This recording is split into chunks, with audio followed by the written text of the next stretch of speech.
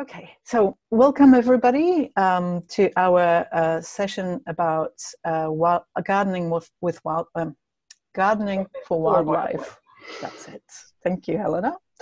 And my name is Kaska, and I work for Tayport Community Garden, which is run by Plants, which is part of Tayport Community Trust, and we funded through Climate Challenge Fund, which is a Scottish government funding.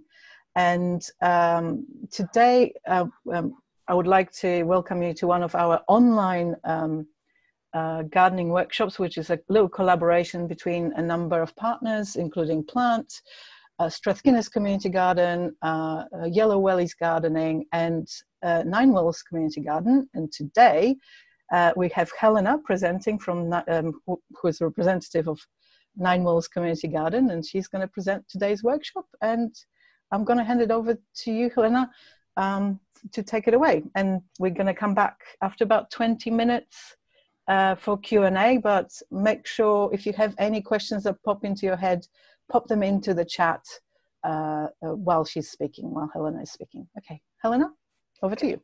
Thank you very much. Okay, so yeah, we're going to talk about gardening for wildlife. And so this is a way of trying to think about all the different things that we can do to just support the wildlife in our garden and maybe bring some more wildlife into our garden if we're not seeing a lot there already. So in order to encourage the wildlife into our garden, which could be insects, it could be butterflies are insects, it could be birds, it could be mammals, small mammals, all sorts of different things, but they all actually need each other because it's all part of an ecosystem. So we need to think about if you're looking to encourage something specific, you need to think about what that specific thing needs. And it might be that you want more butterflies. And if you want more butterflies, you have to supply enough for its entire life cycle. So it needs to have a habitat. Everything needs habitat, somewhere to live, food, and water. So if you can provide all these things in the garden, then that will give you a better chance of getting more wildlife in your garden. So from the very bottom layer of the food chain is actually feeding the soil. So if you make sure that there's plenty of organic matter in the soil, you'll get lots more invertebrates in the soil, and that will provide food for example, your birds, small mammals. If you've got the right plants for specific animals, that will help as well. So there's all kinds of different habitats where the different insects live as well. I'm trying not to do too much talking, but you've got different habitats, and different animals and different insects will live in different habitats. Long grass, short grass, and something that's evergreen is meant to be really good for encouraging the wildlife in your garden, because there is then a place that the wildlife can remain, whether it's over winter or somewhere to hide, and having different levels of things as well, like trees and shrubs, and some cover for the insects or the birds or the mammals to hide in is also really important. I'm going to just show you a little bit of going to attempt the screen share and show you some of the wildlife that I'm seeing in my garden at the moment. And this is, I think they all heard that I was going to do a wildlife talk because they seem to all come visit me this week. Now, I don't know if you can all see that, but that's the frog that lives in my pond. His little eyes peeking out there. This past couple of weeks we found this little mouse in the garden. It was feeling quite brave and let us watch it for a while, and then it was very, very kind because it climbed up and started eating weed seeds. So it was being a very helpful garden friend. This was just beautiful. This was just something that I saw in the garden, a moth. And again, butterflies are always useful and nice to see. The other day I ended up with, in fact, 2 hedgehogs in my garden. I've been in this house for 13 years, never seen a hedgehog. We knew there was a hedgehog there because we started hearing it huffing. It was huffing, and we realised there was actually 2, and we don't know if they were having a bit of an argy-bargy with each other, because they seem to spend a lot of time just sort of sizing each other up and not looking. this was an action shot. You can see there's a bee and a butterfly there. And then we've got another different kind of a bee, which I don't actually know what kind this is. But this was as a result of providing some habitat that the bee could use. Talking of habitat, this is a very, you don't have to go all out and make a giant bug hotel, or you can, that's okay too. But it's already interesting. I don't know if can you see my mouse moving? Can you see down here? There's a pile of sawdust where something's already been, I can see it. Can you see it? Thank you. There's a pile of sawdust here where something's already been eating into the old wood that we'd collected over time. And so you can tell that it's actually in use and things are happening. But equally, a pile of sticks, just like this, straight on the ground, would be a great habitat to have. Just leaving the garden a little bit untidy is actually one of the best things that you can do for wildlife, because nature isn't naturally tidy. It likes to have places to hide, places to forage, places to just get away from us humans, I guess. So if you can make a small area and just leave it and let the long grass grow or let nettles grow, then that can actually make a really great habitat, and that will introduce a lot more things in your garden. Right, I'm going to start showing you things because I feel like I've been talking and not necessarily showing you stuff. So we've talked about habitat. We can also talk about food. Different insect animals need different things to eat. So we saw the mouse eating the seed pods there. A lot of moths need long grass for, I don't know if you can see the different kinds of grasses I've found here. Can you see that? Yeah, that looks good. Yeah. So you can see that having a little bit of long grass, that's all three different kinds at least, and they'll all be doing different things for different insects. So that's a useful sort of thing, not to mind. You suddenly have to not mind too much. And if you start not cutting your grass as often, you'll get, this is white against thing, oh good, it's white, you'll start getting not lavender, try again, clover in your lawn, and also daisy flowers. So daisies, did you know the Latin name for daisy is Bellis perennis, which means always beautiful? And I think they are, and they're actually, the Plant Life charity did a wee experiment to find out what gave the maximum number of flowers in your lawn, whether that's the clovers or daisies. And they found that a mowing every 4 weeks was actually gave you the maximum number of flowers, because things like the ones I just shown you, this clover and the daisies, you take the heads off and they just regrow new heads. You don't actually get rid of the plant. So that's having a bit of clover in your lawn and a bit of daisies and some dandelions is actually really beneficial because it provides a nectar source. Dandelions provide a really early nectar source and one of the first ones for bumblebees when they're out foraging. But if you want to get more active and grow things that will really benefit insects, I think there's a few, there's a few things in your vegetable garden which are fantastic. This is borage. I don't know if you can see that okay, but this borage is a brilliant bee attractor. And what it does, the reason it's so good is it actually replenishes its nectar every 2 minutes. So the bees can keep on coming back and getting more and more nectar. And then when your courgettes are flowering, they know to be coming to your garden, and they'll come and they'll pollinate your courgettes as well. And they'll make sure you'll get your courgettes and all your other plants, and your beans all pollinated by making sure that you've got your insect food buffet ready. So that's one kind. That's really good for the bees. Just going to put this down. But different insects require different things. We saw the picture of the butterfly on the oregano. If you pull it back a little bit. Yeah. Oh, that's perfect. Yeah, okay. So this oregano is actually really good for a number of different insects. It's got a nice wide base so that butterflies can land on it, but the bees can also come in and get lots of nectar as well.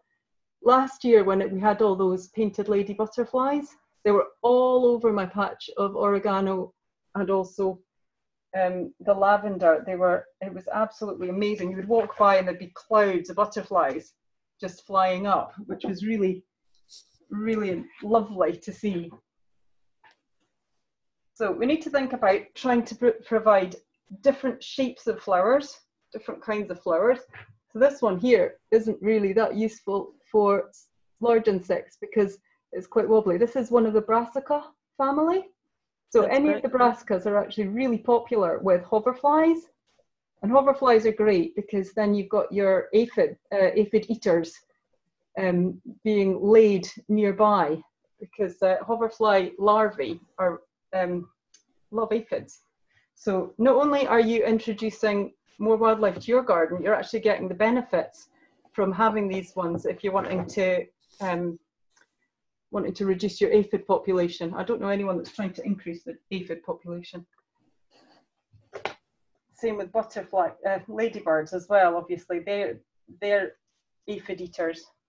So you want to make sure that you've got lots of good source of food. Now this is another type of a flower. This one's actually coriander that I've just let go to seed. I always let it go to seed, partly because it self-seeds, but also because it's a really nice flower for insects to land on and to get some nectar from.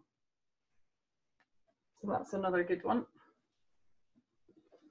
All these umbels, I've got to get my skirrets in. Anyone that's seen one of these talks before has probably heard about skirrets. So skirrets are actually a root vegetable, but this one here is now it's flowering, and it's always absolutely buzzing with insects as well. All of these flowers which have umbels, it's the carrot family. These are really good. They've got good landing pads for butterflies. They've got, you know, lots of different small flowers so that you can provide lots of different bits of food for various insects.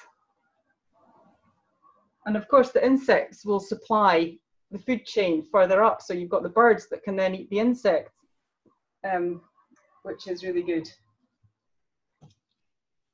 One way to just encourage more insects is actually just when you're walking around, have a look and see what insects seem to like different flowers. So I've got this geranium here, and I've got to say, I've really come to appreciate geraniums this year. The bees have really been all over it. I've got a couple of different varieties, and that gives us a longer flowering time, because what you're wanting to do is feed the insects all the way through. So they've got the greenery when they need greenery, but they also, different insects need the nectar.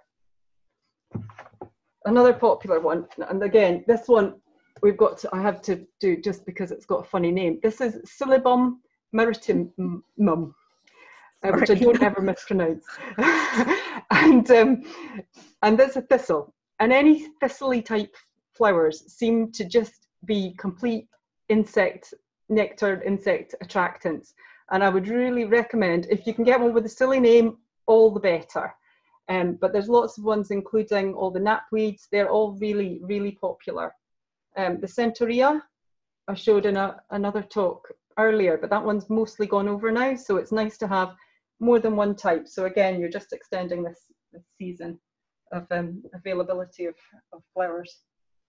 Again, if you're looking to encourage bees to pollinate your flowers, your fruit and veg, getting some nasturtium in is really good. It's also loved by the cabbage white butterflies, and that would hopefully keep them away from your prize kale. So if we can get them to eat a sacrifice plant instead, not only are you keeping the wildlife in your garden, you're actually helping your own crop, which has got to be a plus in my book. if you leave your kale uncovered, you might see this kind of thing. Can you see the holes in the leaves? Yep, yeah. No, yep. It was very obvious. Yeah, there's actually little tiny caterpillars growing on there, eating on there, enjoying life. You probably won't be able to see that, that's a bit too close. No, but you can't see the caterpillars, sorry. But anyway, you can see what they've done. So we know that they are happily chomping away at this. This is actually some of my perennial kale.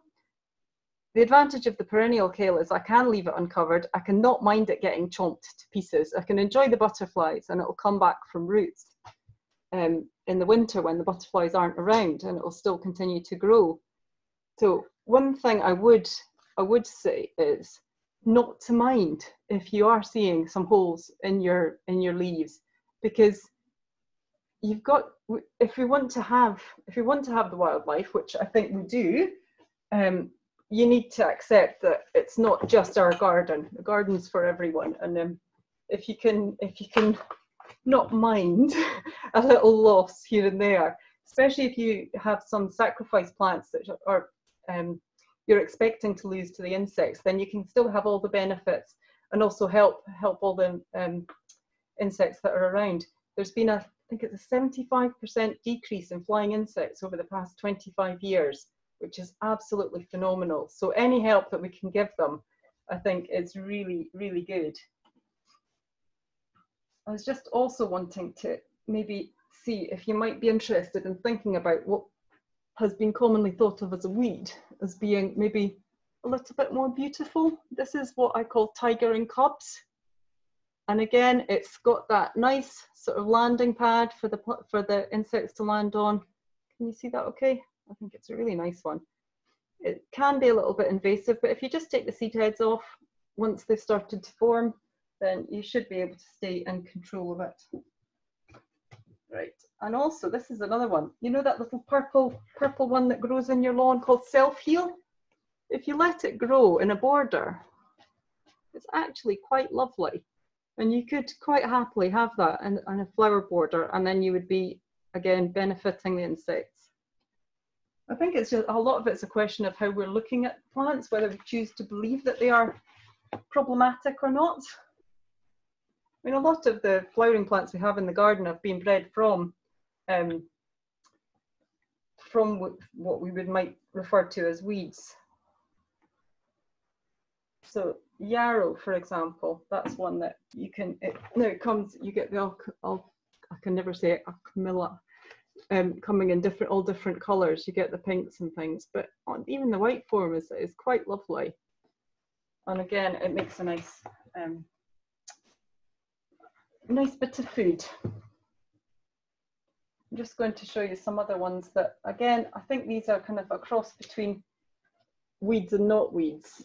I think of them as not weeds, but some people seem to like them. This is purple toad flax. And again, you'll see that absolutely humming with insects, and it's quite beautiful, but it mostly doesn't get planted as a intentional plant. Okay, so one last little thing before I move on to water, about food. So hopefully you'll all recognise this. Ivy. It's one of the most useful gardening for wildlife plants that you can grow somewhere around your garden. It provides shelter, it provides the late berries and late flowers, and so it's really beneficial if you can leave some old growth ivy and not cut it back when the birds are likely to be nesting. They'll often make nests in the ivy because they can hide in it. And obviously things like nettles are absolutely essential if you like butterflies, because it's the food source for the caterpillars. One thing you can do, which will be guaranteed to increase the wildlife in your garden, is put in a pond. And I know not everyone could put in a pond, but putting in a water source is absolutely just one of the best things you can do. If you don't have space for a pond, I'm going to show you a little bit of a quick thing, just checking the time. Now this here is a broken bowl that I happen to have. So instead of just chucking it straight in the bin, I decided I was going to repurpose it. I'm just going to put this down because it'll be easier. I'm not going to use this yet.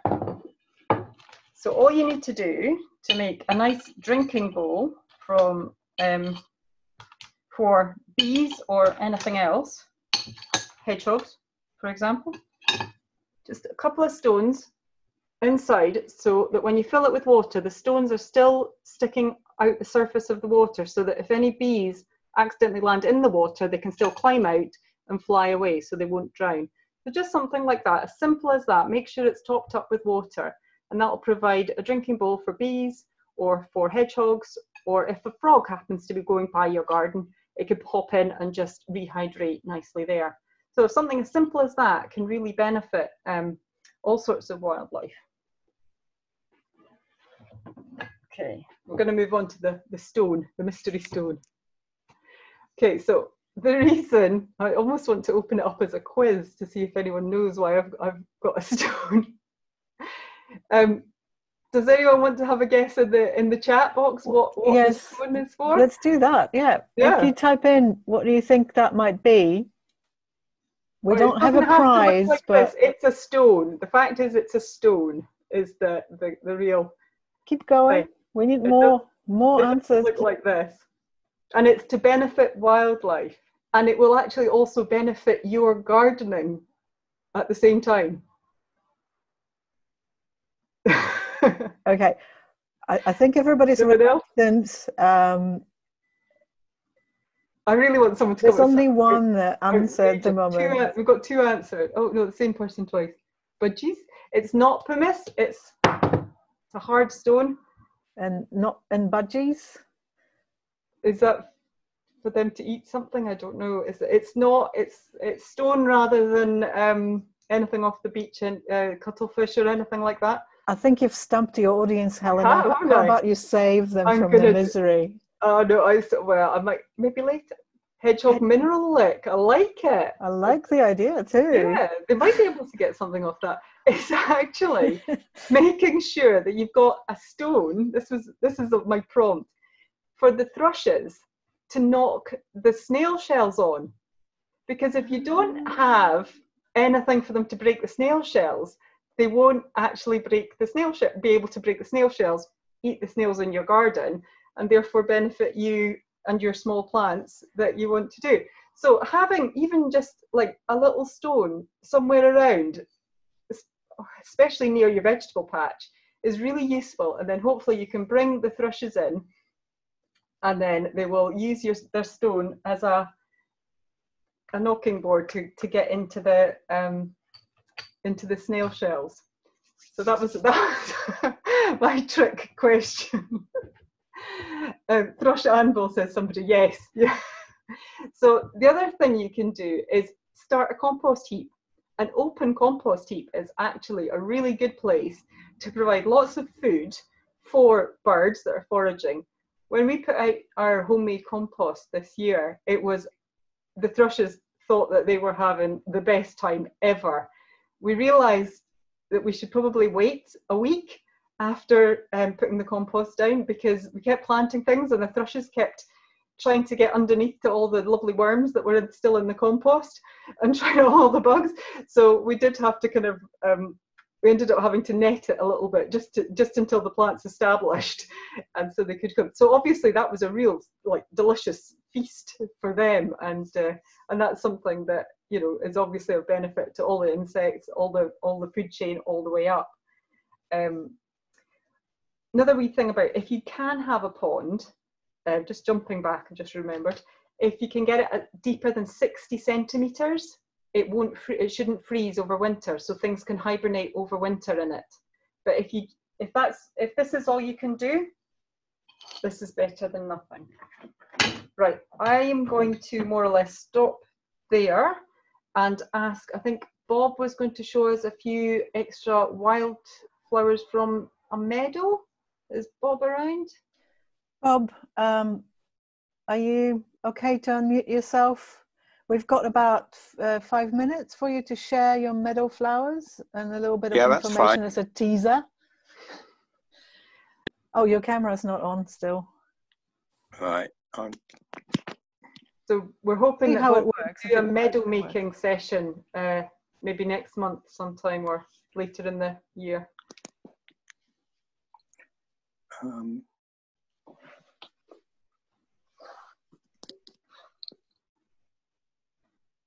Okay.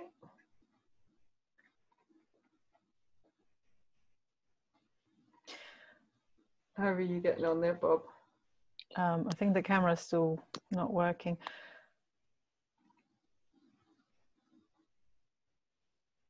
Bob, how about we take some questions while you work out your camera, and then we can slot you in later on. That's okay. It was working before, but technology, as usual. Right. I'm going to start on questions. Mice in the garden. We have spotted quite a few this year, and I don't mind them at all, but I'm concerned in case they become a nuisance in some way, or are they beneficial and to be encouraged? Well, I think when I saw them eating the, I had some the weed seeds of the hairy tear, and that was the picture that I showed you earlier, and they were actually eating the seeds of that. We've had them in our garden for several years, and I've never seen one in the house. So I think if there's enough for them to eat outside, they're probably going to stay outside because that's their preferred location. Okay. I don't know if anyone else has had any experience with mice. Now, the next one is again about wildlife potentially becoming a nuisance. How would you deal with wasp nests near to the house? And maybe general comment on wasps as... Yeah, wasps are actually quite beneficial because they tend to eat caterpillars. So you've got to weigh up the pros and cons. If there's somewhere where you can just leave them be and they're not going to be bothering you, I wouldn't be worrying about them. But if they are causing a nuisance, I would try and stop them starting the nest in the first place. If you're out in the garden quite a lot, just, you know, if you're seeing a lot of activity and they've just started making a nest, I would maybe just take that off until it kind of discourages them. It's not something I can really speak to because it's not been an issue. We did once have a nest in our shed, and they actually took it all away at the end. It was all got, we went to take it away in the winter and the whole nest had gone. So I don't know quite what happened there, but if you don't mind waiting, it does seem to resolve itself. Okay, so the next one was really a question what brassicas were, and Rod Crawford really nicely answered that question in the chat already. So it's cabbages, kale, cauliflower, turnips, etc. So it's a group of vegetables, isn't it? Yeah. Is that, you're going to add anything to that? No, but if you do let any of them flower, if something bolts and you have the space to leave it, I would absolutely let it go, because the flowers are quite incredible. Broccoli flowers turn, like a head of broccoli turns into flowers like taller than you can see on my screen, and there are flowers all the way up. So, you know, sometimes it's worth letting things go to seed just to see how it looks and just to see what kind of benefits it can give you in the garden. Right, I think Bob is back with his phone. Bob. Hopefully, yeah. Yes, I can hear you. That's great. Okay, good. So did you want to just give a brief show and tell of your meadow flowers? Yeah, okay, I'll do that. Hi there. We've got a couple of... So just before you go ahead, I should probably introduce you. Bob is associated with Strathkinness Community Garden, and who's is one of the partners who have been delivering these workshops with us. So Bob, go ahead. Yeah, in Strathkinness we've got a couple of wildflower areas. We've got up in the play park, we've got some cornfield annual flowers, and these are really good for wildlife because they're simple flowers, simple single flowers, and so you get a lot of pollinators attracted to them. I can just maybe show these here. You can see the poppy, the red poppy, the blue cornflower, and there's the yellow corn marigold. The other one you can get is a corn cockle, which is a nice purpley pink flower. These used to be in farmers' fields years ago, but there's none of those left now, so we can sow our own. The time to do this would be in the spring. You prepare your ground and sow the seed. We got our seed from Scotia Seeds, which is a Scottish company, and they actually raise all their plants in Angus and Fife. Really good company to deal with, and they give you a lot of recommendations as well. Normally you have to do the cornfield annuals every year, but we haven't actually sown any in the last 3 years. We just till the ground up and the seeds come up again. Then really briefly, there's the wildflower meadows with the perennial flowers, and now a lot of people are leaving their grasses to grow longer now, so you can do that, and you can get all sorts of lovely grasses and wildflowers coming up. But if you want to add a few of your own, then you can do so. You can get the seeds from places like Scotia, and is just a selection of the ones we've got here. And what we've got field scabious. I'll just show you that one. Field scabious. We've got knapweed that Helena showed earlier, and we've got this one here, which is an echium called Viper's buglas, which is a great one. This one here, Fox and Cubs, lovely name, and a nice little one. Ragged Robin. Show you a bit of it. There's quite a few different ones. Just so, to Bob, say, yeah, I think we're sort of running short on time. Okay, I'll just to say you really need to prepare your ground like you would for growing vegetables, and sow your seeds. You can either do it you could do it actually in August, or wait until the spring, and then you'll get your meadow. Should we maybe we'll probably run a workshop on how to do this with blow-by-blow account on how to maintain it as well. But that's a really lovely introduction to all the colours and stunning. Right. Okay. So let's go back to the questions. Thanks, Bob. Yeah, that's lovely stuff. So I had a question. I think the next question was mine. It was to do with moths. So you said lots of moths need grasses. Yes. So why would they need grasses? Well, I guess their caterpillar stages would be eating them. So, and they also use them to hide. And you often see, if you walk through a meadowy area, you will see the fluttery moths, the paper moths, all coming through. And I think that's one of the things that because not everything needs flowers. A lot of things eat vegetation, and a lot of insects have a very specific association with a specific plant, because they need that specific plant to grow, to eat. So the more diversity you can have of habitats as well as different plants, the more chance you are to have different wildlife coming into your garden. Great, thank you. Explain?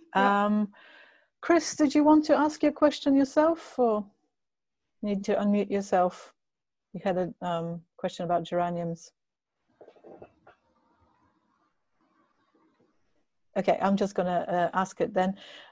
Which particular geranium varieties do you have, Helena, in your garden? I have ones that my friends have in their gardens, ones that they give me cuttings of. So I have the pink ones and the purple ones. So I basically just have been lucky enough to have been given cuttings from various places, and because they're different varieties, they do have slightly different flowering times. So that's the best. I love sharing plants, and like I say, if you go to a friend's garden and you notice something is humming with bees or really popular, ask for a cutting. You might be able to get a plant out of it. Right, I think we're running quite close to the time, so I'm just going to read out people's questions just now, and if you have a follow-up question, just pop, just turn your mic on and ask it. So Mark has got a question about caterpillars. Do they actually eat Swiss chard as well as the kale? I don't know for sure. Don't see why not. Probably different species. Yeah, because I don't think cabbage white goes for chard. No, because it's not brassica. Brassica. Yeah. Yeah, I've got to say, I'm not sure about that, but a lot of things will try and eat your vegetables. So the more sometimes they're only active at night, so it might not be obvious what's eating them. But maybe slugs. I think chard slugs. Yeah, I think they might. The young leaves, I think they do. But Well, if you can get more predators in, that would help maintain the population to a lower extent. So your frogs and your hedgehogs and your birds. There's a permaculture idea, which is that you're never looking to actually get rid of all the pests, because that way you can keep a level of predators around as well, so that if the pests increase, the predators can increase to keep on top of it. So you're just looking for a low level of pests, and with enough predators just to keep them at that low level. So if they do boom, then the predators will also boom, and then you'll bring it back down again. So Jill's got two questions in one. She says that her coriander has shot up like yours and flowered, and she cut it back and didn't think it was usable anymore, and she's thinking of leaving it for wildlife now. Is that a sensible idea? You can eat the leaves. The flowers are edible. You can eat the flowers, or use them to decorate salads or whatever. But yeah, I would tend to, unless you need the space to plant something else, I would tend to leave it, because the other advantage is that you will get seeds and it will self-seed, and then you never need to buy coriander seed again. So she also all has over my garden. She has a question about ivy. She's got a hedge running around the whole garden, and it's lovely, but it's taking over and coming up through to house and climbing up the walls. Okay. Other than hacking it back at source all the time, is there any advice for killing ivy off, as we've not found anything succumbs to as yet? I don't know about killing ivy. Sorry. I think if you want to keep it under control, maybe you can cut it back, but just be aware that it is, if you can leave some for flowering and for berries, it's a really useful food source for first bees and then birds over winter. I guess you could try and maintain it as smaller than it is, and if it's smaller, then it wouldn't be so much to look after. There's somebody that, Chris, I think, said that apparently it only gets snails if you've got enough lime, and they only get slugs at their place. They need calcium to build the snail shells. So I guess if they've not got enough calcium, the snail shells won't be strong enough to actually protect them. But then that's when you need to be attracting your hedgehog, I guess, to get your slugs under control. I've actually seen blackbirds eating slugs as well. So blackbirds will eat slugs. They seems to be quite sticky, but they keep going and keep eating them. So if you can get your blackbirds in with, having the right habitat for the blackbirds to hide in, the bushes for them to hide in and feel safe, then maybe that would be a way of keeping on top of some slugs. Rod had a lovely comment about parsnips going to seed and flower, that they're very beautiful and also attractive to wildlife, so they can stay there for at least 2 years. I think that they flower in the second year. So if you overwinter them and they start to grow again in the spring, then that's when they'll put up the flower shoot. And it tends to go very woody and you can't really eat it. But at the same time, yes, you can enjoy the flowers. Right, Heather has got a question. She's got a pretty tricky space, 5th floor flat with a small balcony. And a few things have been flowering: courgette, kale, mustard, thyme, coriander. But they haven't seen any bees yet. So it's quite sunny. Yeah. Heather, have there's no formed into proper courgettes, or have they gone yellow at the end? Heather, would you like to unmute yourself and... Can't see her. I was self-pollinating most of them, and it's my first time growing courgettes, so some of them didn't work. But I do have one that is growing, but they were all self-pollinated. Okay, so yeah. So I was wondering if maybe they were coming when you weren't watching them. No, I think the one that is growing now properly is the one that I did the best, I think. But we've not seen any bees at all. So do you grow anything else that would attract bees at other times of the year? Well, we only started planting more things just recently, but we do have like the mustard is flowering, and we've got the coriander and some wildflowers as well. So in theory, we do have things that bees would want, but we've just not seen any. And it's probably because we're on 5th floor and we're quite high up, and it's quite windy sometimes as well. So I don't know if there's any advice on how to attract them, because they might not obviously come this way ordinarily. No, it's maybe not on their path, usually. So how do you kind of attract them to go elsewhere? This is my suggestion. Can I just comment as a fellow balcony grower? We're on not as high as you on the 3rd floor, but we're also on the coast, sort of quite a lot of wind. And I used to grow more flowers on the balcony than just now. And I used to get bees. I'm trying to rack my brain for what. So I used to get bees and butterflies quite commonly. So they will come if you put sort of nectar-rich stuff in there, I think. I'm showing you some lavender. Lavender's got a nice long growing season.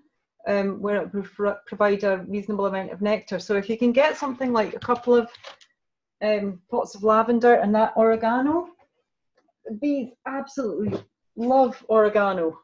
That's this one here. If you can get that on your balcony so that they get used to coming. So things like your courgettes are going to flower for a day and then fade. But if you've got something that they know they can keep on coming back to, then you're more likely to get the bees to come. I've seen someone set up a plant stall, and at the beginning of the day there was no bees, but by the end of the day there was like regular bees coming back and forward. And they do just need to find, I think you just need to get one bee to find you, and then you'll be able to get, hopefully. Just to make it clear, we do advise against trapping any wildlife to attract. It was exaggeration. Another comment on a parsnip flower from Nari. She says that she's had lots and lots of insects, including aphids, visiting it, and wondering whether, because there were parsnips there, maybe the other crops were untouched by aphids. It could be, if there's something, this is the sacrifice crops that I was talking about. If there's something that the aphids are particularly, or any insects particularly keen on, they might go preferentially to the one that gives them the best either food or safety and food. So that might be why you were getting the aphids not coming to anything else. The other thing you can do is by growing the flowers, like I say, hoverflies. The hoverfly larvae are fantastic at eating the aphids. So if you can be growing flowers that attract hoverflies, which is pretty much most flowers, then they'll hopefully be laying their eggs, and then the larvae will come and eat your aphids, and that will be giving the hoverfly food for all its stages as well.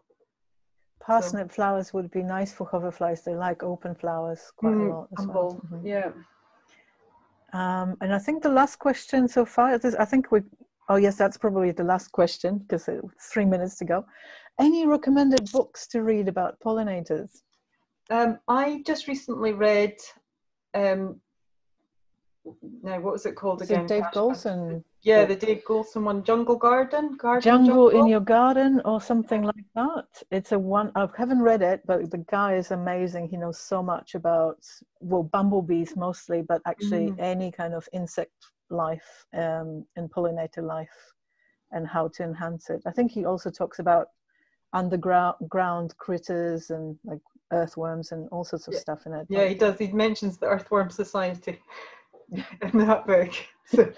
So he does. He covers in that I think it's called the Garden Jungle. It covers a number of different both pollinators and just other things that are living in your garden. He's also got some YouTube videos out about pollinators as well. Yeah. So worth checking him out generally. We will link any resources. I think Helena's got some links about wildlife gardening into the blog with the video from this workshop. So look out for the email.